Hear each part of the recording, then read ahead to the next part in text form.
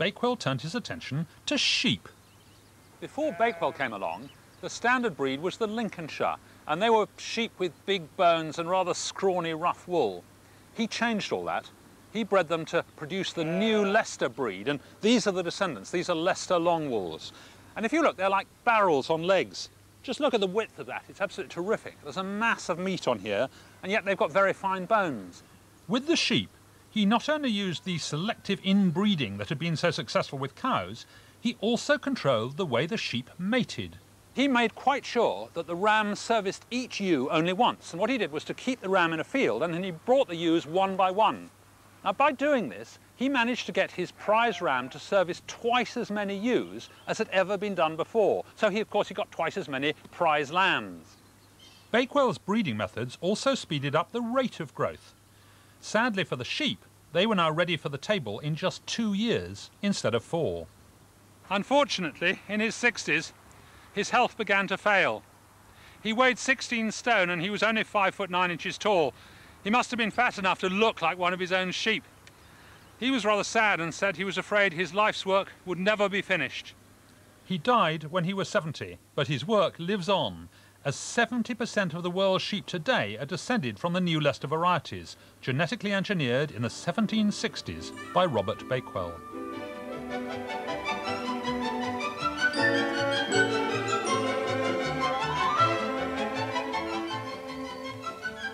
I've come to the village of Goadby Marwood, a few miles north of Melton Mowbray in Leicestershire, to celebrate an extraordinary man. He was rector here from 1779 until 1786.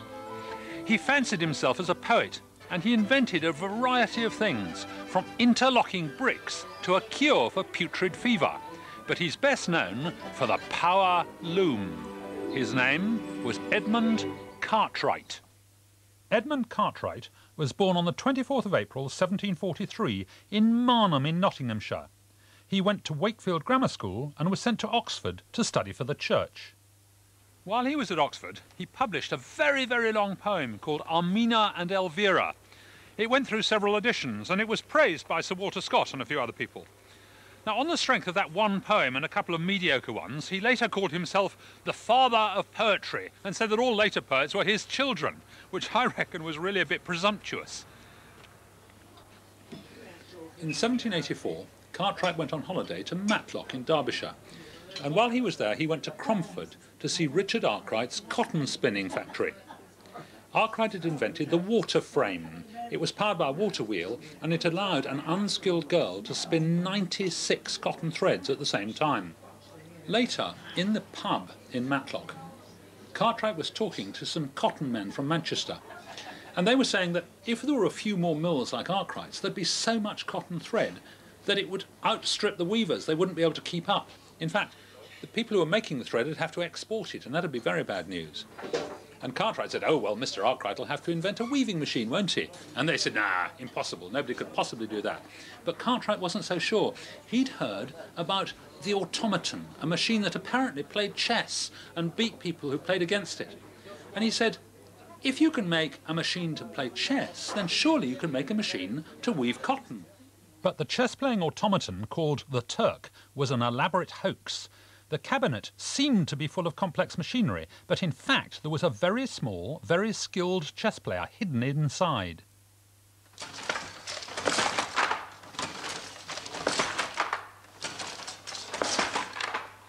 When Cartwright patented his first power loom, he'd never actually seen a weaver in action.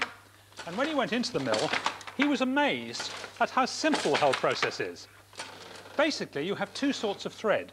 Down here, you have the warp, which goes all the way from one end of the cloth to the other.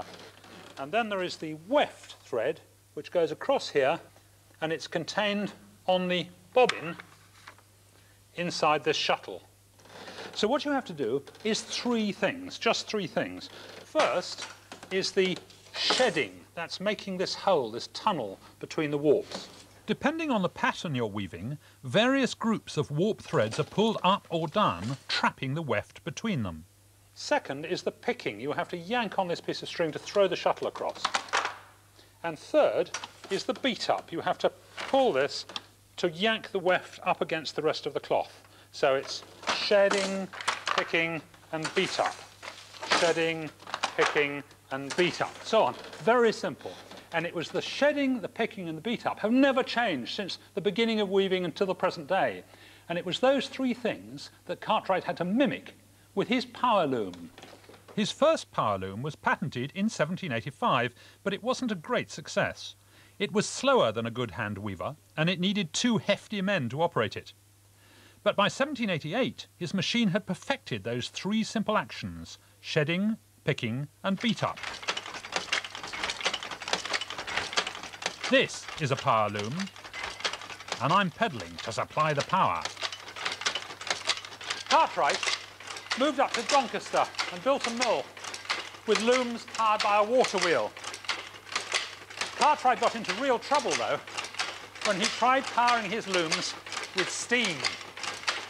Grimshaw's of Manchester built a huge mill, and they were going to install 400 looms. But thousands of weavers could see their jobs going, and Grimshaw's had threatening letters. And when only 24 looms had been installed, the factory burnt to the ground, and no one else dared try it.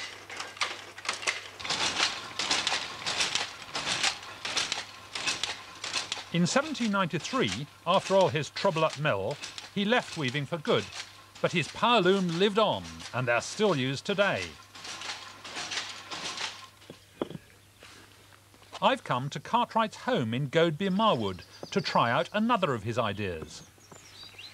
In 1795, he invented and patented these interlocking bricks. Now, his idea was to prevent fires. The point is that houses were made with timber supports, and the timbers were flammable, so houses kept catching fire. And he thought, if you could have interlocking bricks like this, then the whole house would be self-supporting and non-flammable. These were the complicated shapes he needed to make an arch. And if I've done it right, then it ought to be self-supporting. A normal arch needs support at each side, or the ends would be pushed out and the whole thing would collapse. Now, the ultimate test. Look at that! Fantastic! Absolutely amazing. It was a fantastic idea, but unfortunately, the bricks are very complicated and therefore very expensive to make, and the idea didn't catch on. He retired to a farm and lived there peacefully, still inventing things. In 1823, he dreamed up an engine powered by gunpowder, but luckily he died peacefully before he had a chance to blow himself up. He left dozens of inventions, almost all useless, but one that he'll be remembered for: the power loom.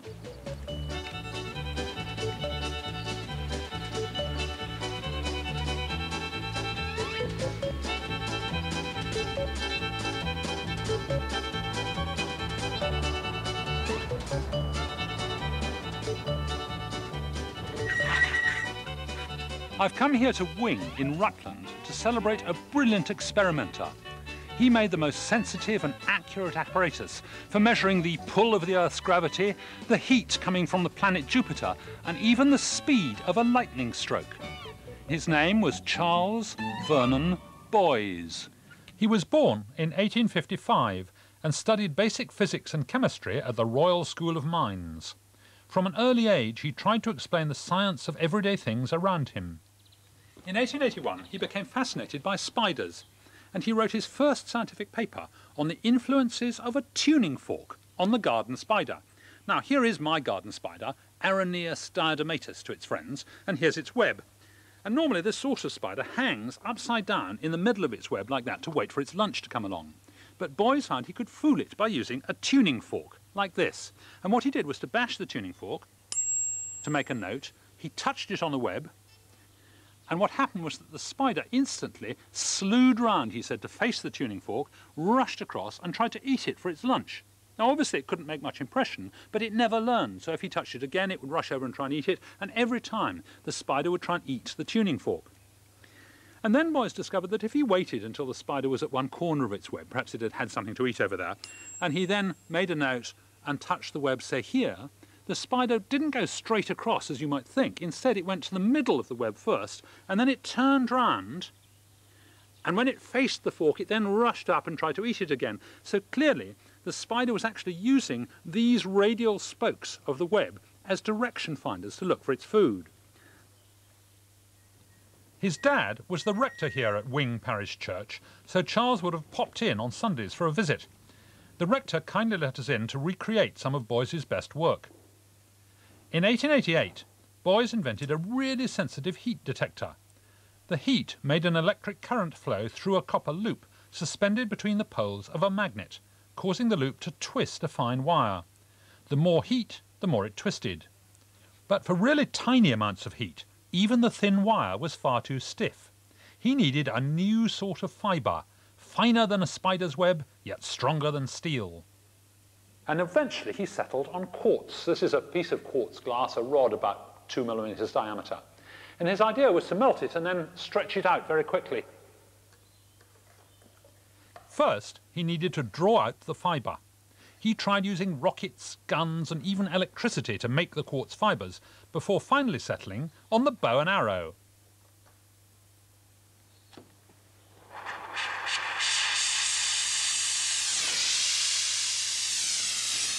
Ever the experimenter, he spent weeks scientifically testing the wood to find out which was the best for his bow and the best material for his arrow. He anchored one end of the quartz to the bench and the other end to the back of the arrow.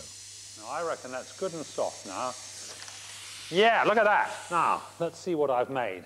Oh yeah, look, here is my fibre. It's very, very fine. It's very bendy, absolutely amazing. Very flexible indeed, considering I started with a stiff quartz rod. When Boyes did this, he was able to shoot it 90 feet, and he made quartz fibres that were less than 100,000th of an inch thick. Using the quartz fibre, his first heat detector could register the heat of a candle from 1 3/4 miles. He later used it in his dad's back garden to measure the temperature of the planet Jupiter. He pointed a telescope at Jupiter, but instead of looking at it, he put his detector where his eye should be. Throughout his life, Boyes was driven to build intricate machines to measure the unmeasurable. When he worked for the gas board, he made the most accurate gas meters ever. He photographed speeding bullets, and in 1900 he built a special camera to photograph lightning.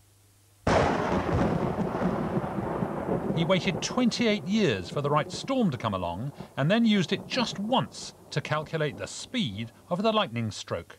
Sir Richard Paget summed him up when he asked why, oh why, did Boyes always tackle a problem other men would shirk, yet solve the task and make it work with means that no one else employs? The answer is, Boyes will be Boyes.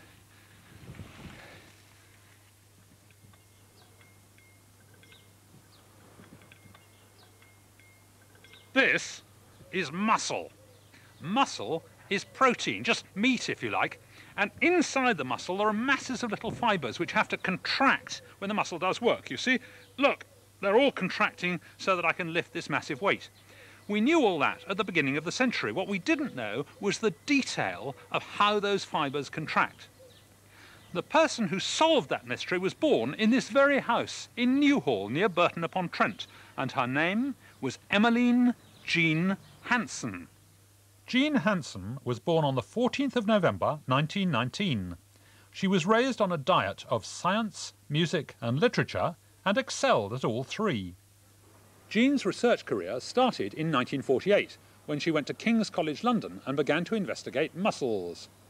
She looked at muscle fibres under the microscope, and what she saw looked a bit like this, a series of dark and light bands. At the time, no one knew exactly what the bands were or the details of how they worked. That's what Jean wanted to find out. What was interesting was this was what they looked like relaxed, but when they contracted, it was only the white bands that got shorter. The black seemed to stay the same. Relaxed, contracted. She couldn't understand this at all. It was a complete mystery, and she couldn't get any further with just her microscope. What she needed was a new technique. Jean went to the Massachusetts Institute of Technology near Boston to learn how to use the newfangled electron microscope.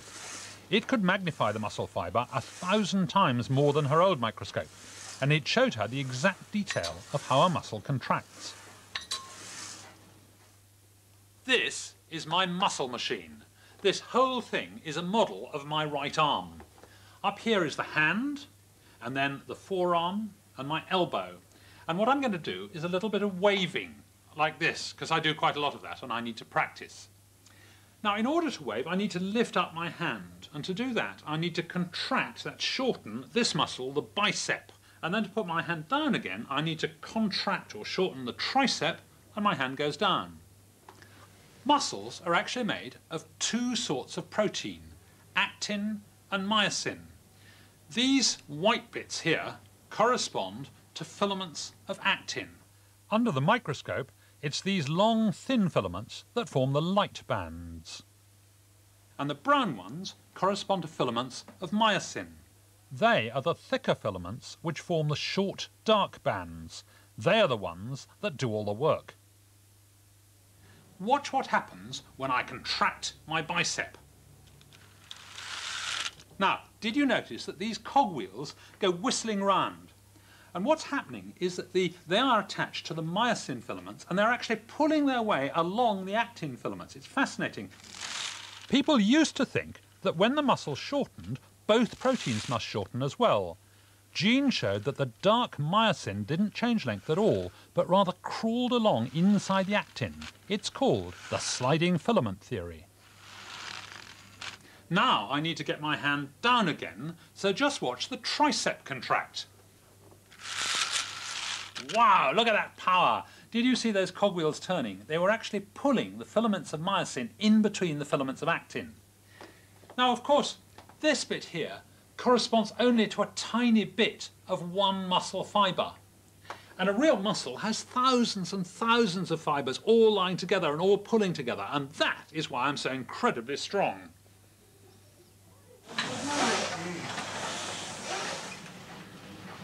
Jean stayed in the United States for only 2 years. Then she came back to England and King's College and went on working on muscle fibres until she died in August 1973. Her friend and colleague Sir John Randall said of her, "Suavitur in modo, fortitur in re." In other words, sweetness in method, strength in action.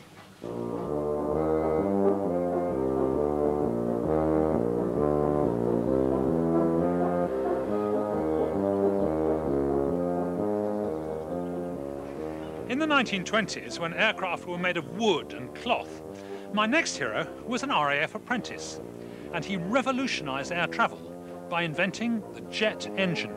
His name was Frank Whittle.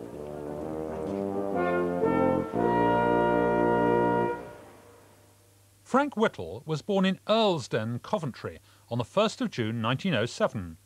He was a troublemaker at school, known for forging sick notes from his mother. He studied physics in his spare time and became obsessed with flying. His engineering skills were honed in his father's small factory, and at the age of 16 he embarked on an engineering career with the RAF, with the dream of becoming a pilot. Whittle soon became a flying legend and joined a spectacular aerobatics team in the 1920s. He pushed his biplane to the limits and soon realised that the plane of the future would need a new propulsion system. He was a 21-year-old cadet when he wrote his landmark thesis. In it he said, "To fly fast and far, you have to fly high." He knew you couldn't do this with a propeller, so he proposed a turbine to produce a fast-moving blast of air. This jet of air would be the basis of his jet engine, which he first patented in 1930.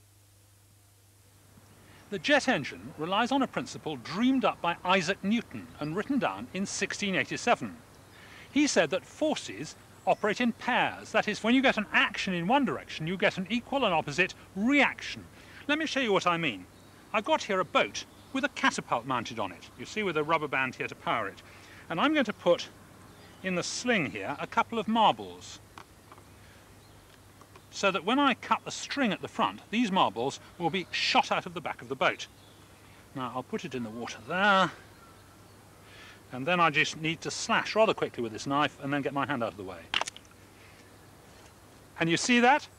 The marbles are thrown out of the back and the reaction pushes the boat forwards. Unfortunately, you can't run a jet engine on marbles, but you could use lots of tiny marbles like the molecules of a gas. So I've got here a gas-powered boat. That is, it's a boat with a balloon on the front and a valve. And when I open this valve, all that air in the balloon will come shooting out of this jet at the back. So let's just see how that works. I need to open the valve and then push it in the water. Open the valve, push it in the water, and there, it's going forward in just the same way. Action and reaction. But it wouldn't really be very practical to have an enormous inflated balloon on the front of an aircraft.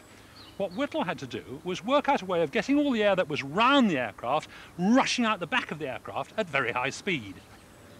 Whittle submitted his idea to the Air Ministry, but their experts said it wouldn't work. Two friends knew that Whittle was on the right track and raised the money to start Power Jets at the Ladywood Works in Lutterworth. After a few near disasters, his first engine was running, but as war loomed, he was a long way from the jet-powered plane. He went back to the drawing board, here at Brownsover Hall, where he lived and perfected his engine. Whittle's office was in this very room.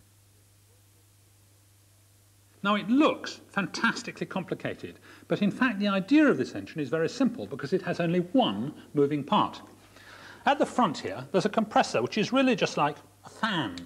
And when you switch it on, you get a nice blast of air. And then immediately downstream, there was the turbine, which is like a windmill. It picks up the air from that fan and it spins round, like that. Now, his was obviously more efficient because the whole lot was contained within a tube, so the air didn't all escape out sideways. Now, his next really cunning idea was to mount the two on the same shaft, like this. So they're actually coupled together, the compressor at the front and the turbine at the back. And then, when you switch on, the compressor drives the turbine and the turbine drives the compressor. So as this goes faster, it forces the compressor around faster and pulls more air in. Now, it can't work on its own because that would be perpetual motion. And to get it to work, he needed more energy. He got the energy by burning fuel in this gap, in the gap between the compressor and the turbine. Then out at the back, the exhaust was a jet of very hot and very fast gas. And that was the jet that Whittle wanted. Whittle confounded his critics, and on the 15th of May 1941, his jet plane made its first flight. It must have been a bit of a surprise to see a plane whizzing about with no propeller, but it was no surprise to Whittle. One of my colleagues slapped me on the back. He said, "Frank, it flies." And in the tension of the moment, I rather rudely said, "That was bloody well what it was designed to do, isn't it?" Because it was wartime, Whittle had to hand over all his ideas to his competitors for free. His company was finished. Eventually, he was rewarded with a knighthood and £100,000, a tiny fraction of what the jet engine was worth. I want to find out what it feels like to have jet power. So I've mounted a real jet engine on my Speedy Wind Cheetah, and it's back here, you see, just behind all the gears. And as I said, it's got only one moving part. This is it, the rotor. And in the front here is the compressor. And if you look, you can see the compressor there in the front of the engine. And then round at the back is the turbine. And if you look in here, you can see the turbine in the engine. And that's what pushes the compressor around and pulls more air in. And right in the middle here is where all the fuel is burned. This is Bruntingthorpe Aerodrome, where Whittle made his first flight in a jet-powered plane. What better place to take my first ride on a jet-powered cycle?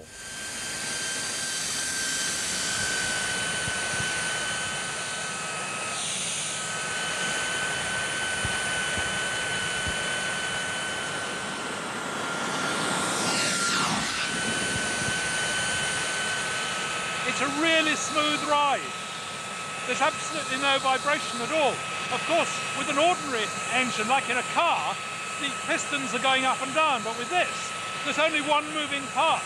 It's just smooth revolution. And, you know, it's like riding on a cushion of air.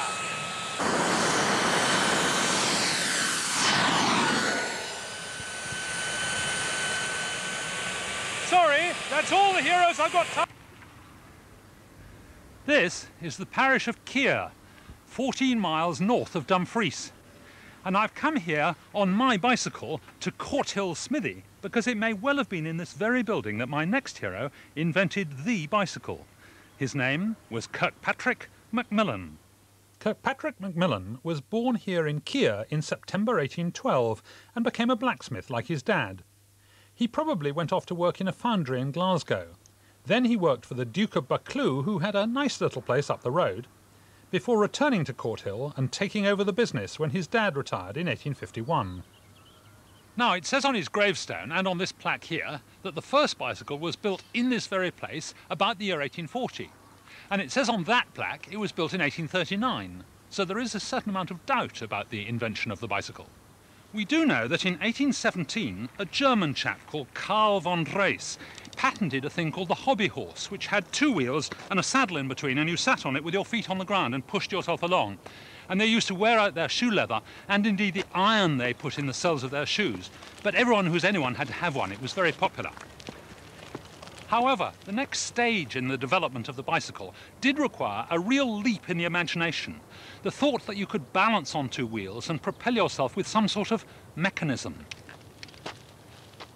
The first pedal-driven bicycles were supposed to have been made in the 1860s by Michaud in Paris. They were called bone shakers or velocipedes. The ordinary or penny farthing came along about 1870.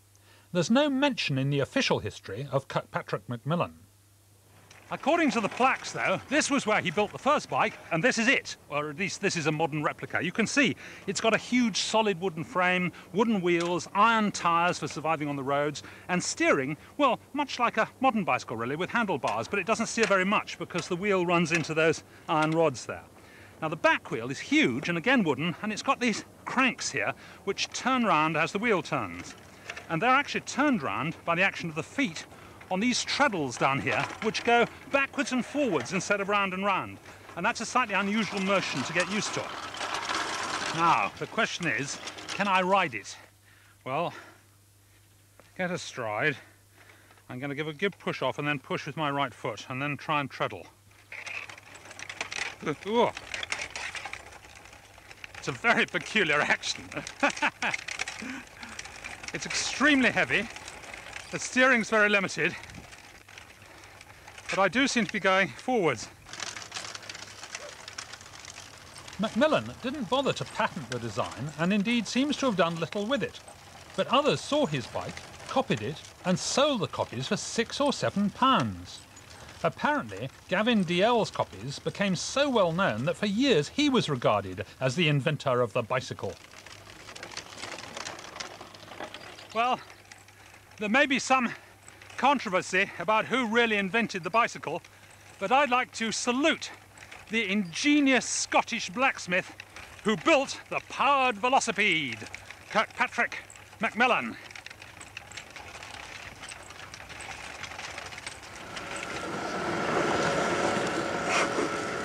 I've come to these Arctic wastes to tell you about a pair of brothers whose work revolutionized the way we think about temperature. The younger laid the first cable under the Atlantic Ocean.